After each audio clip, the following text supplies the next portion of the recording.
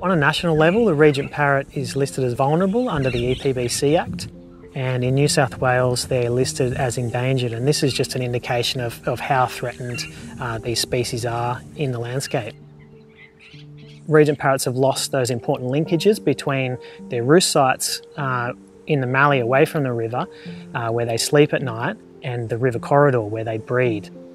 They use these corridors for protection against predators, and they're really important in the landscape, but they're becoming less common.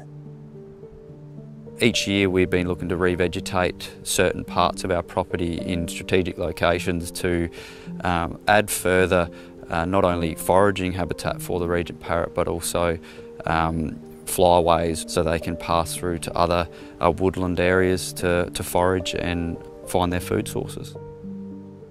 It's quite nice when you go around and you see all these beautiful coloured birds flying around, and it makes you feel really happy to see these farms planting these trees and just embracing environment and trying to farm with nature, not against it.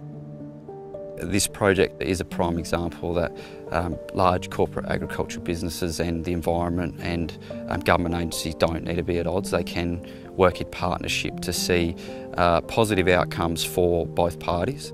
I think that it's important that all agricultural businesses look at this as a great thing to do in the future.